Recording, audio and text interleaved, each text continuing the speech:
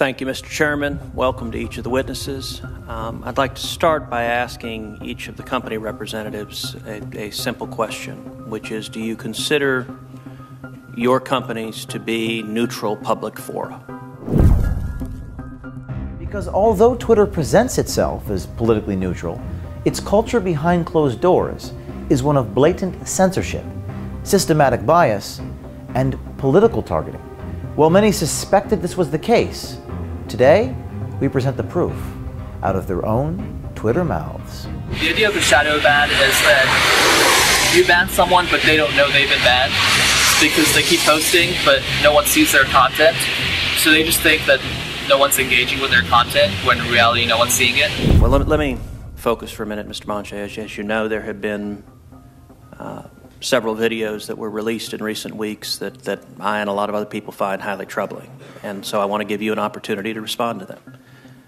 One individual, Abneoff Vadrevu, described as a former Twitter software engineer, was captured on video saying the following, quote, "One strategy is to shadow ban, so you have ultimate control.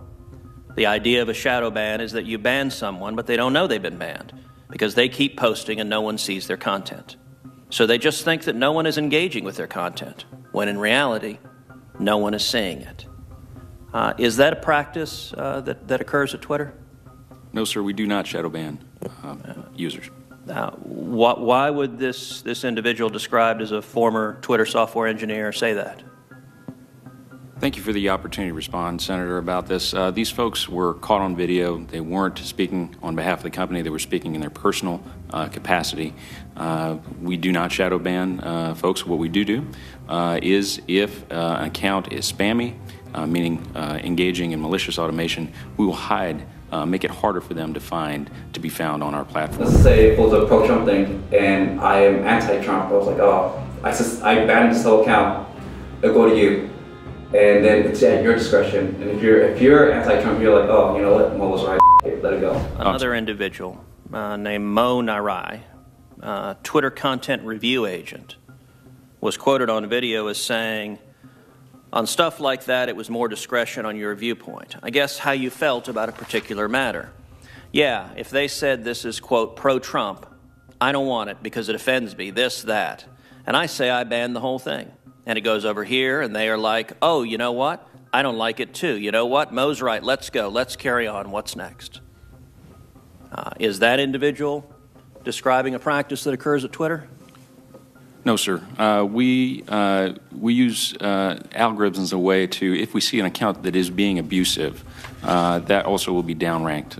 If they are engaging in targeted abuse against minorities, if they're being, if they're consistently violating our terms of service, but they haven't crossed the line into being suspended, we'll make it less visible. But what we won't do is make your followers will always be able to see you, and we are not. We ensure that if you go on Twitter at any moment, you can see arguments on all sides of the issue. I want to make sure I'm understanding you right. You're saying for some people who are posting, you will restrict viewership only to those who are actively following them? If we believe that they're engaged in malicious automation, if we believe that they're violating our terms of service when it comes to abuse. So is it your position that the individuals that are subject to this form of censorship are extremist or fringe? Is that what you're telling us? It depends on the user. I can tell you that this is not something that we hide from the public. This is out in the open. The fact that we will reduce the visibility of tweets that are abusive or that are engaged in malicious automation. I've heard talk that it's a good thing because they'll use it to ban like Trump supporters or conservatives. So I didn't know if that's just a rumor or if that's true. That's a thing. That's a thing? That's a thing. Yeah. Do a random tweet and just look at the followers. Yeah. It'll all be like guns, God, America. I mean the American flag and the cross. Yeah, no one really No. Who says that? Who talks like that? It's for sure a God. Or a redneck. Rednecks don't exist. Yeah. So can you get rid of them? I wouldn't know. Can you get rid of them? Yeah. So is it going to like essentially ban certain mindsets and or people who could be negative? No, it's not gonna ban the mindset. It's gonna ban like the way of talking. The pattern of political censorship that we are seeing across the technology companies is highly concerning.